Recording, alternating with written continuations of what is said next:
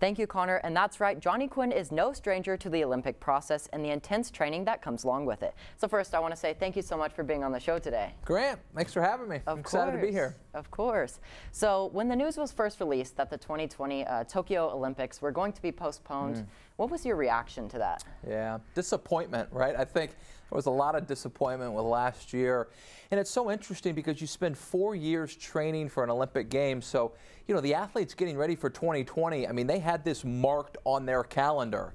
And when things began to shut down last March, and when they finally pulled the plug on the 2020 Olympics, a lot of people had to rethink their schedule. And so as an athlete, you know, you're getting ready for the Olympic Games, and then it gets taken away.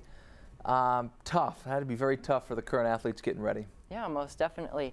So whenever you were training for those 2014 Sochi Olympics, what were the last 100 days? Because I know we're 100 days away from the Tokyo one, finally. Yeah. What were those last 100 days like for you personally? Yeah, 100 days out, very stressful, right? Very intense.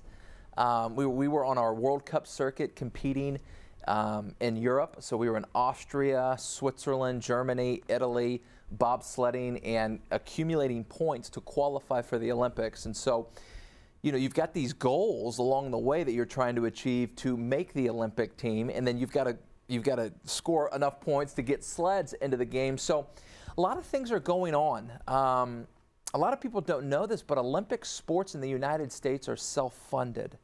And so, you know, you're trying to find ways to finance your career so that you can continue to bobsled while you're, you know, traveling in Europe to compete. So there's a lot of moving pieces.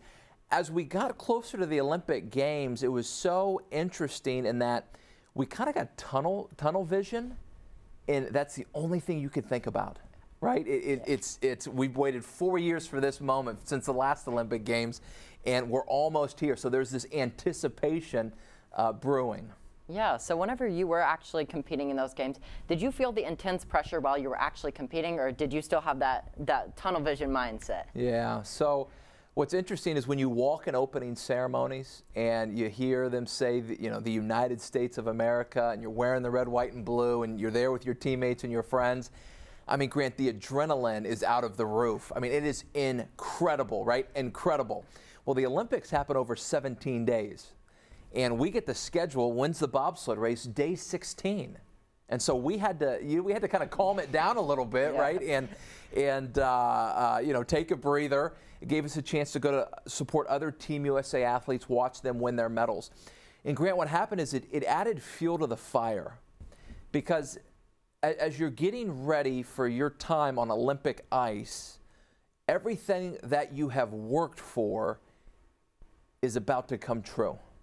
Right? So there's this excitement, there's this adrenaline, and there's this kind of relief that we're here and it's coming. And as a competitor, I mean, you are just kind of licking at the chops to get to the start block and get out there and get after it for Team USA. So I remember at the games, you're enjoying the Olympics. It's an incredible experience. It's an incredible venue. But you have that tunnel focus, that tunnel vision, that you are ready for race day. Yeah, most definitely. And so these Olympics are just so close to their goal, finally. What would you say to maybe a student that's sitting in their math class or their science class that's watching this right now and they feel like their dreams are so far away? Yeah, yeah. You know, here's what's so interesting is when I sat in your shoes, and I went to high school, you know, 10 miles away from here at McKinney High, I never thought I would be an Olympic bobsledder. Right? I played football, and I thought I was going to go to the National Football League. But what I realized is that when things get tough and you're in the messy middle, right, where you're frustrated, confused, anxious, whatever it may be, I need you to understand that there's a reward at the end that is so much greater than the struggle through the process. And I got to tell you, when you know, competing in the Olympics, coming back to Dallas, Texas, it truly opened up doors that have been remarkable. And so I think if you're sitting here today and you've got these dreams that they feel like they're on the back burner, let me just give you some encouragement to keep going after that, to keep fighting for your dream. Every dream is important, and you need to keep fighting for it.